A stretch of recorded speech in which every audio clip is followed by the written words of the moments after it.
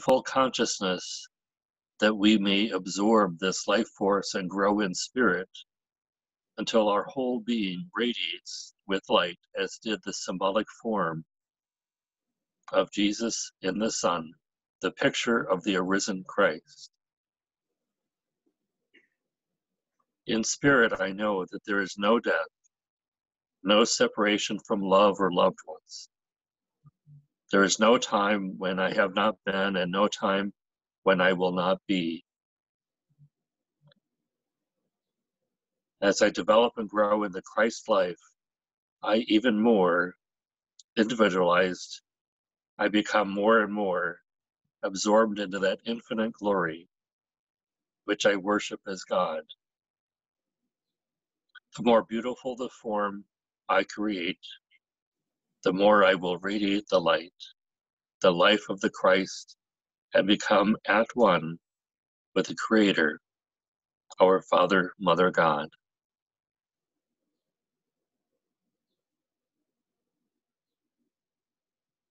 And so it is. Amen.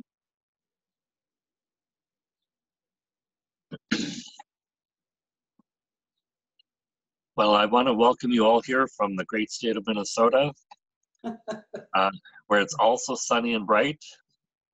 So I'm happy for that. Thank you, God. So as many of you know, I love history, like Reverend Sandy said last week, that I love history.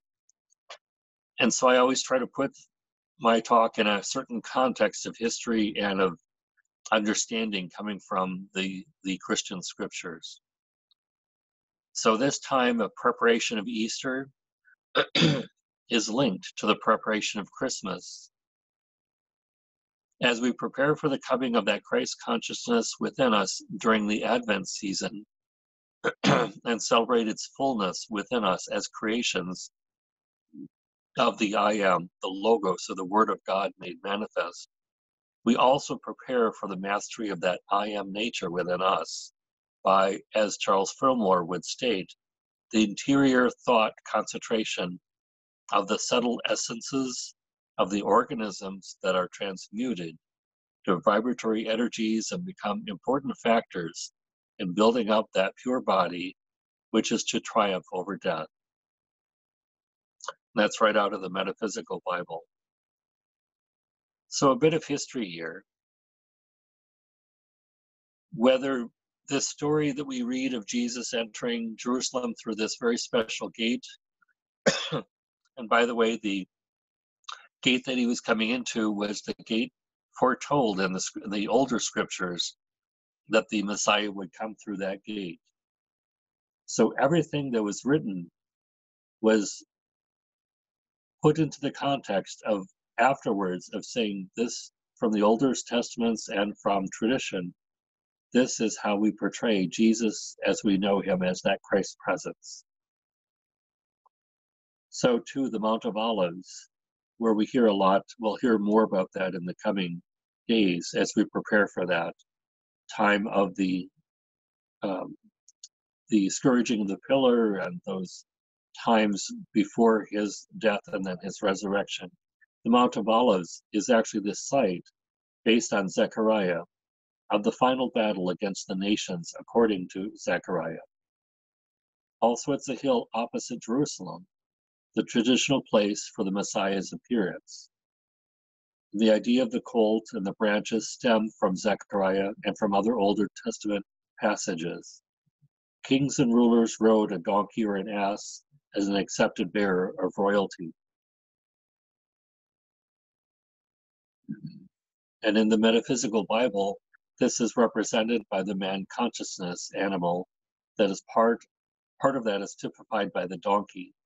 And it's being ridden into Jerusalem by Jesus portrays the mastery by the I Am of the animal nature and its manifestation.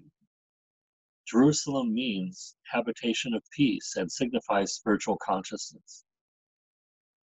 So as we look at this story and we break this apart, here we have this person that realized his divine nature, his Christ consciousness, this Jesus of Nazareth, and he was purposefully in this story riding on a donkey and having people throw their cloaks down in front of him and on the donkey itself, and him entering into this certain gate, going through into the city of Jerusalem, all representing that journey that we all make from that animal consciousness to that spiritual consciousness, uh, winning the mastery over that animal nature into spiritual consciousness. Again, this story is being told not from a literal perspective, but for a purpose for the early Christian community to hear of the connection between what was foretold by the prophets and the life of Jesus of Nazareth. The disciples do not fully understand all of this in its context until after Jesus' death and resurrection, and after their own waking into further realization of that I am consciousness within their early community. So what are some of these aspects that we can during this time of Lent? And as I said last time I was with you, let's engage in new thought, or let's eliminate negative thinking. So here are just a list of some of those things that we have this opportunity during this Lenten season to become more conscious of, and how this animal nature within us is affecting our reality, and working through those in a way to come out the other side, which is to say, to realize our own spiritual divinity, our own true consciousness, and to come out that side of going through this spiritual journey as Jesus did, from the whole aspect of dying to self and resurrecting to that Christ consciousness. So, and these are just a few that I would invite us to continue thinking about during this Lenten season and during this coming week. So one has popped up pride, the kind that is not able to admit our own genuine weakness, that in turn blocks our spiritual growth, and transforming that into humility, true and genuine acceptance of our own strengths and weaknesses.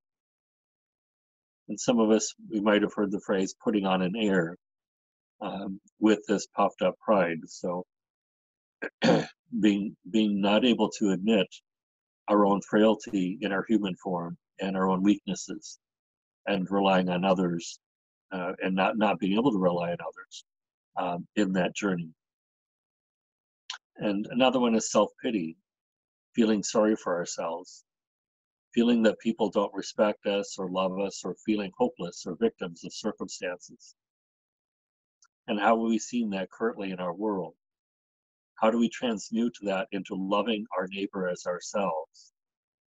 We do that here at Unity by the Jonah program, the community table, and other ways that we show up as a community to mirror that Christ consciousness in life.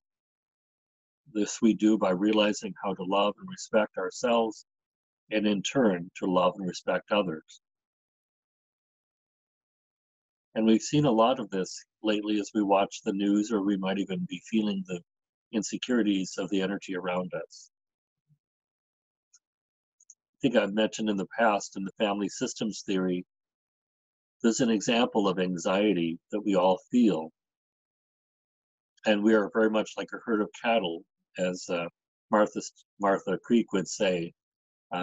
This example is we're a herd of cattle, and one of them runs up to the electric fence and accidentally touches the electric fence. And it gets shocked, and so it recoils away quickly from the electric fence. But within a nanosecond, the other herd of animals also recoil and start running the other direction. And what does that mean? That we're all interconnected. So that anxiety moves from the one that touched the fence to the many that have not touched the fence or felt the pain. And how many of us here have felt that anxiety in our society, or in our nation, or around the globe, as we watch and hear of the news of this pandemic? So that's just another example of that, and how many people have gotten into a sense of self-pity or feeling victims. One of the many that I've struggled with in my life is perfectionism, not being open to admitting my mistakes, my own or those of others. It's a fear of criticism that leads to setting unrealistic standards for myself and others. And when I cannot meet those standards, getting frustrated and angry with myself or others. Then comes the impatience. As others cannot meet my standards, one of the wise sayings from the 12th step tradition is progress, not perfection. Having that freedom in our own spiritual growth to admit that human side of ourselves, really being okay with that and allowing that to be transmuted into spiritual perfection. Another one is guilt and shame. Guilt of the actions that we have done or not done, and shame, feeling that we are not enough and that we are the problem. Turning from those feelings to one of self-acceptance.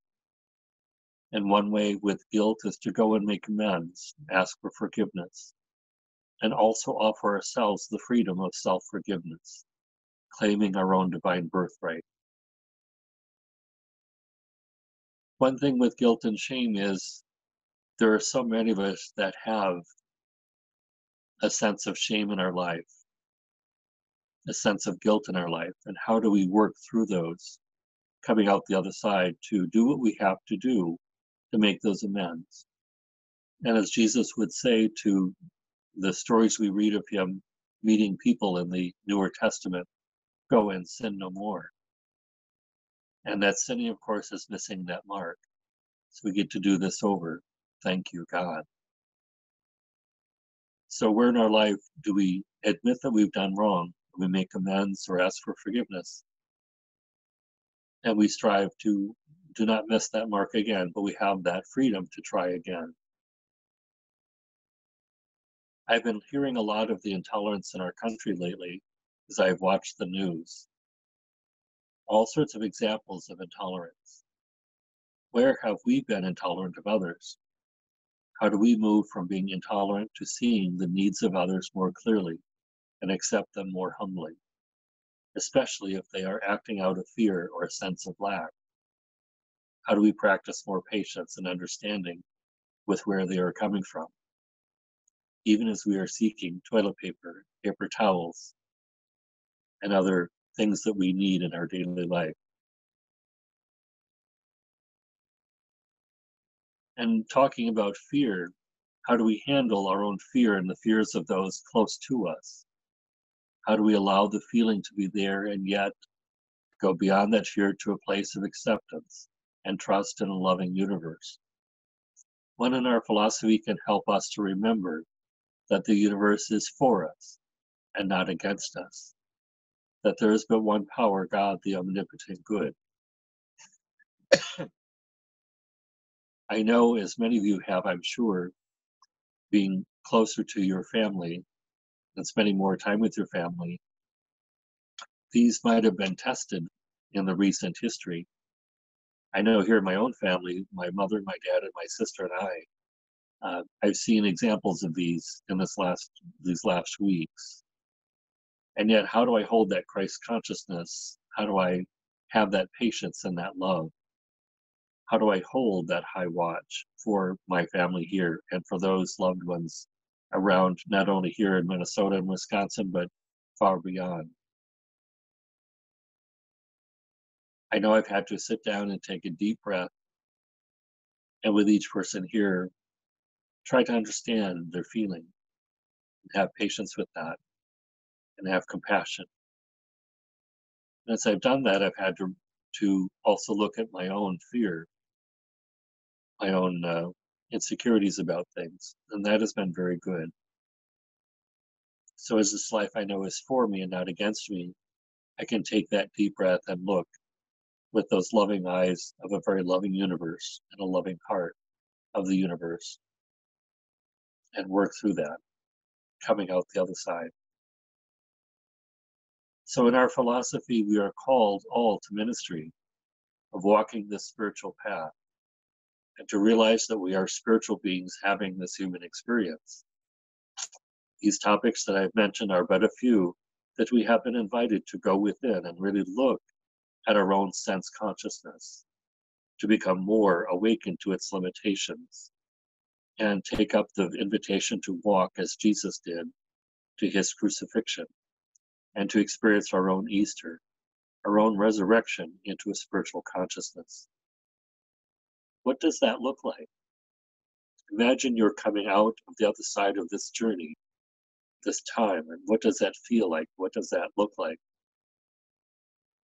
I've been trying to imagine the end of this pandemic and just seeing, as many people I'm sure did after the 1918 pandemic and the diphtheria pandemic and the polio epidemic and the AIDS epidemic, SARS and MERS epidemics, all of these throughout our time, to try to picture what this looks like at the end of this, on the other side, and what we can learn from this. And how do we, in that newer consciousness, move on from here? So do we experience the love and the joy of having that spiritual awakening? Have we come out the other side of this experience, having a more deep and genuine experience of having faith, the faith of Jesus? Jesus states that his disciples would do even greater things than he did before he left. We are called to this ministry. And I wish to quote from Hart Anderson from United Theological Seminary, his commencement address in 2015. The ancient Celtic people thought of death as the river hard to see. Those of us called into ministry as leaders in the church, whether we're chaplains on the cancer floor or pastors in the parish, whether we're organizing for justice or working with little children, whether we're teaching or tent making, we have as our task to help people find that river hard to see. We go with them to those waters, right down to the riverbank, and there we help them move from oppression to freedom, from despair to hope, from the fears of the night to the grace that comes fresh with the moist dew of the dawn. We help them move from life to life.